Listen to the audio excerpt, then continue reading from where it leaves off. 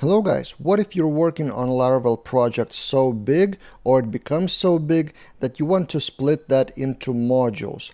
So for example, you have in my case, 20 controllers, then it grows to 50. It's some kind of a CRM, for example, or a bigger project that has logical modules. For example, client management, like task management, expense management, settings, and whatever.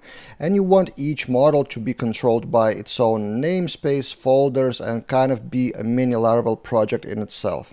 How to do that? It's all in this video.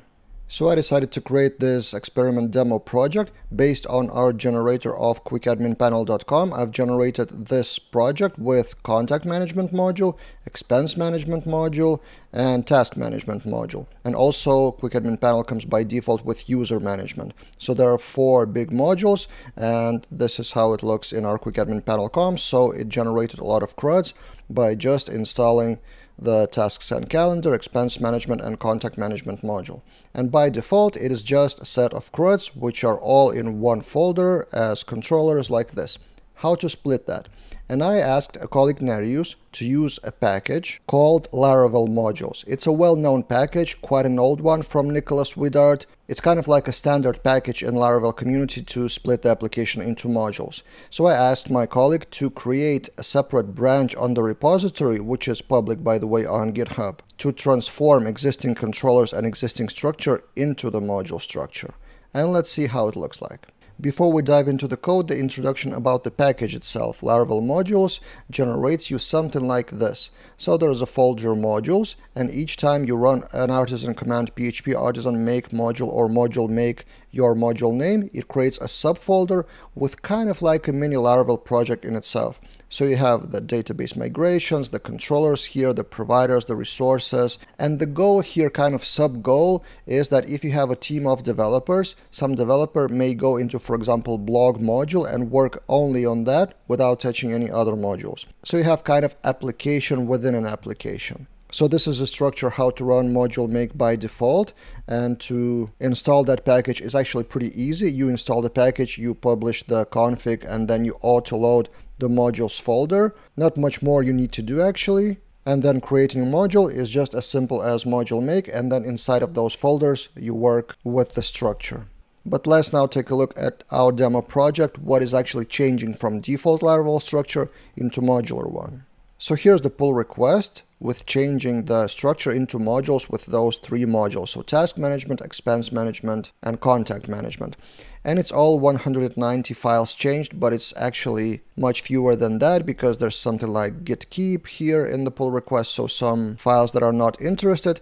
And let's take a look at a particular commit, for example, transforming the contact management module. And what do we have here? In the routes, in the main routes web, we delete everything that is related to our module, which was like company controller and contacts controller. And instead we need to fill our contact management routes web. So routes web actually appears in our modules contact management, and we paste those here, and the namespace is taken care of by default in route service provider of that contact management. So each module has its own service provider, which has route service provider, and that route service provider defines the namespace like this.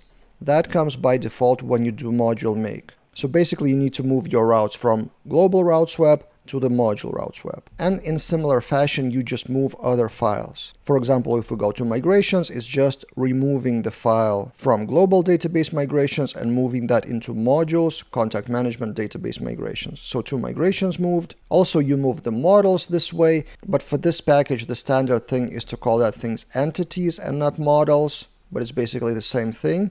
And then one by one, you basically move all the files into its own structure inside of the modules folder. There are, of course, things that you need to change manually. So, for example, in the controllers, you need to change the namespaces from app to module. From using the request from your app HTTP, you use the modules contact management HTTP requests like this. Also, you move the views from resources views into resources views of the module, and then you refer to them like this. So module name, so you have some kind of a prefix then added. Similar here in the example, so some more manual changes to make. Another small example, if you remove the form request file into the modules, you need to change the namespaces. So you get the idea. You can almost run a multi-replace in your IDE or write a bash script to replace the namespaces where needed. It would make even faster. So if you have bigger project with like 100 controllers or something, it makes sense to even automate that. But even if done manually, it's a pretty easy thing to do.